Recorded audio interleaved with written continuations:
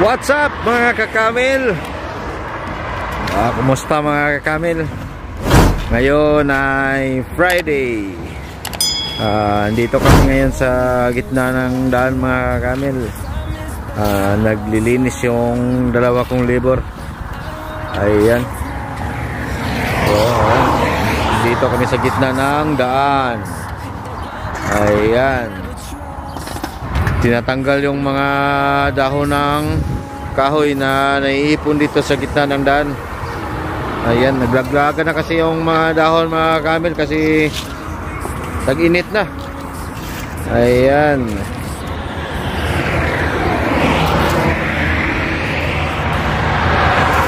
Yan yung dalawa kong labor mga kamil. Isang Sri Lanka at saka isang Bengali. Ayan. Friday ngayon mga kamil, rest day sana namin ngayon kaso kailangan mag-overtime kasi dito sa mga kamil, dito sa area na to hindi pwede magtrabaho ng ibang araw dito kasi ang daming sasakyan. Tapos hindi pumapayag yung mga pulis na magtrabaho dito sa gitna mag ibang araw kasi nga baka mabunggo ng sasakyan. Ayan, ito yung Sri Lanka. So, Biyernes na talaga kailangan na magtrabaho dito mga kakamil.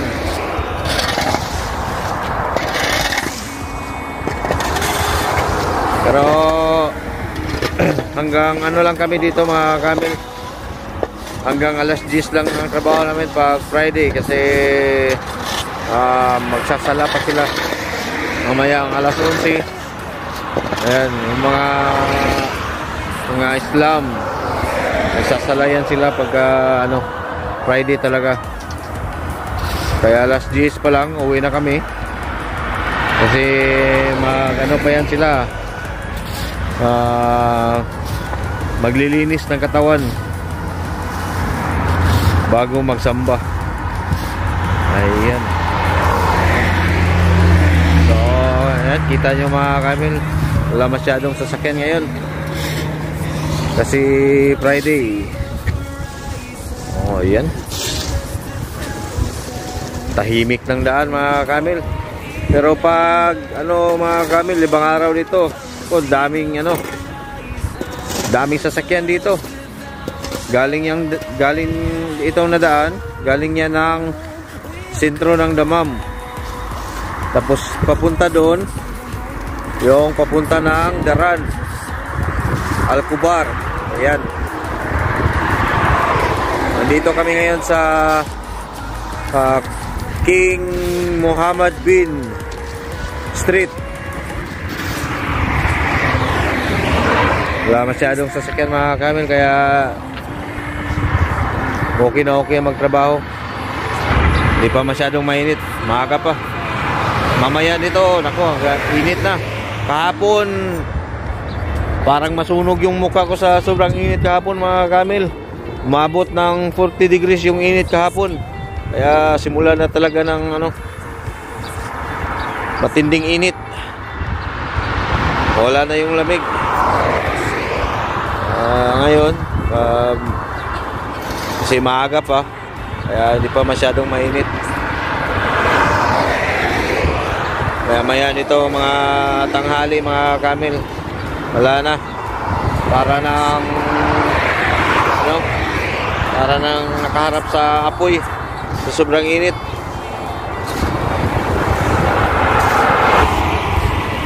Matahimik ang daan dahil Friday.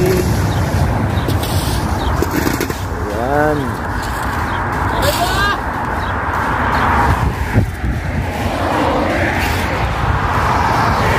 Yan sila mga kamil. Hindi naman masyadong mabigat yung trabaho nila. Parang lang, naglalaro lang sa gitna ng daan ba. Dami na nilang naipon na mga kamil. Mga dahon nilalagay nila sa case. Tapos na yan, kukunin niya ng dump truck kasi hindi makarga yan sa akin eh, kasi marami na, maliit lang yung sasakyan ko. Ayan. Yung trabaho namin dito mga kamil, para kaming ano, DPWH dyan sa ano, dyan sa atin. Naglilinis ng daan, nagre-repair ng daan, nagre-repair ng mga tulay. Ayan. So ayan mga kamil, habang nagtatrabaho yung mga labor ko doon sa gitna ng daan, ako matutulog muna ako mga kamil. Kasi wala naman akong ginagawa, kaya tulog muna. Naantok akong mga kamil. Matagal kasi ako nakatulog kagabi kasi nag live streaming. Ayan. Bandang alas 12 na yata ako nakatulog kagabi. Kaya naantok ako mga kamil. Ayan. Tulog muna ako, tulog. Few moments later. So ayan guys, tapos na yung dalawa kong labor. Ayan.